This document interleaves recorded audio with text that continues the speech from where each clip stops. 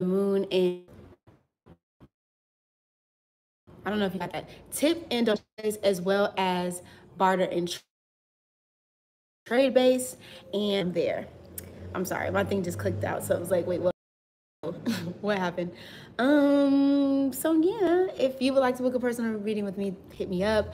I definitely also have links below, so y'all make sure y'all check those links below out, and we just gonna go ahead and hop right into it. Moon in the 7th house. I know that there's a lot going on in the background, y'all. Like, it was only here. Like, if I go to the back, it's gonna be too dark, so I had to kind of do a thing. So just work with me. I hope I am talking loud enough so y'all hear me. Moon in the 7th house. So what is moon? Moon, the planet moon is ruled by Cancer. This is where we see our hidden our emotional state. So the people that know us closest and the most, our animalistic nature. So our emotions that come out, like I said, not only to the people closest to us, but when we in our feelings, right? Our relationship to our mother, as well as our ancient ancestral lineage and past. And nostalgia and time is also rules here. So when we go into the 7th house, which is the Libra house, the 7th house resides over, Libra resides over the 7th house. This is where we talk about our romantic, intimate, and like when I say romantic, it doesn't necessarily always have to be like one-on-one romantic. I want to be with you, boot up. This can also be our intimate relationships that we have with friends, connections that we have with our business partnerships, and also the people that mirror you. This is where our contractual agreements lie, right? This is where our karmic relationships as well lie here in the 7th house. So when we are talking about somebody who has a moon in the 7th house, this is where you can see somebody who can be very codependent, right, on others in relationships, or they lived a life of where they seek a people. This is, you'll see somebody who is usually like maybe in and out of relationships with people. This is where you also can see somebody who has an appreciation for art, for beauty, for, you know, just like aesthetically pleasing designs and things like that. This is where you see somebody who is, I'm sorry, y'all, I'm just getting bit up by these mosquitoes. It's crazy. This is where you see somebody who also, because Venus, or I would say Libra, also rules financial stability. So some people is where you see a lot of times where you see somebody who craves like a financial stability. You'll also see somebody here as well who maybe they marry or get into relationships to feel comfortable or to feel fulfilled,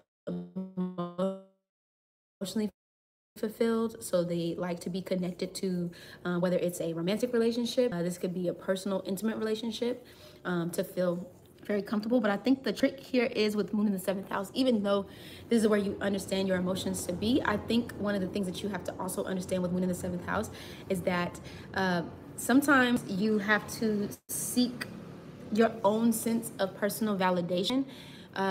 You have to validate yourself instead of validation from other people. Now, granted, it is okay to lean on, especially with moon in 7th house, it's okay to lean on other people for advice because you're definitely going to need it. And maybe this moon is teaching you how to lean on other people. So maybe in a past life, maybe you were very solo, you know, in your pursuits and stuff. So you having to lean on people through your emotions, you know, or the opposite of it. Maybe you were very dependent on other people in your past life. Maybe you are learning how to be emotionally independent for yourself, or to think for yourself, or understand your emotions for yourself without, for example, somebody telling you how to feel or how to be or what to say or what to do.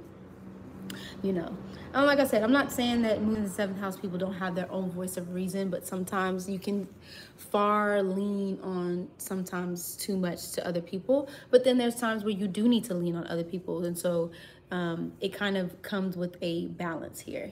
Definitely. Now, when it comes to your, I would definitely say the relationship with your mother, you might be very codependent on your mother's ideas, your mother's thoughts, her be, think, do. She might often have a lot of times, maybe she weighs in, for example, on your relationships, like what type of relationships with people you should have, who you should be with, who you should marry, who you should date, stuff like that. Or there just could have just been a very emotionally dependent a relationship to the mother. Or you could have had a mother who had a really keen appreciation to like antiques, arts. Maybe you had a mother that was like an artist or something like that. So I would say to the mothers out there that have a moon in 7th house child, that maybe allowing your child to find ways to, I maybe helping them and supporting them, and maybe even somewhat of a counsel of advice, but more so being like, maybe for example, turning the conversation like, so what do you think? How do you feel about it? What do you think you should do? Versus it being like, well, you need to be doing this and you need to be doing that, and this is how you should do this and this is how you should do that, you know? So, and I know it's moon in the 7th house, so it's like, well, I should lean on, not to say that you can't, but you just need to have a balance between, like I said, you and other people.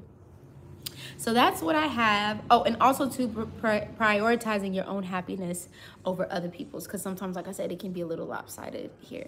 So that's all I have for moon in the 7th house. We're going to move on to moon in the 8th house, and then we're going to finish next week this series from 9 to 12. You already know what it is. If you would like to book a personal reading with me, you can hit me up with those links below. Make sure you like, share, subscribe. Rainey's on checking in, checking out without a doubt.